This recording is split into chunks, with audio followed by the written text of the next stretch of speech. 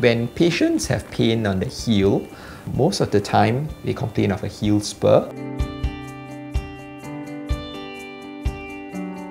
The heel spur isn't actually the cause of the pain, but the after effect of what the condition is. There is a very dense and tough fiber that attaches the front part of your foot to the heel bone, and this fascia is called the plantar fascia. Over time, there is a bit of degeneration in that very thick, strong fascia in response to the activity which it's being subjected to, and there are micro tears in the area.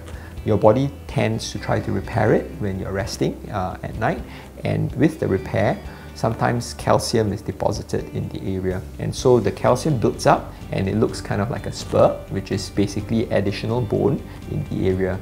Now that bone isn't actually the cause of the pain, but rather the after effect. It tells us that yes, there is a problem there, and it's very likely because of the repeated small traumas that you have and the body trying to heal it that results in the presence of a heel spur.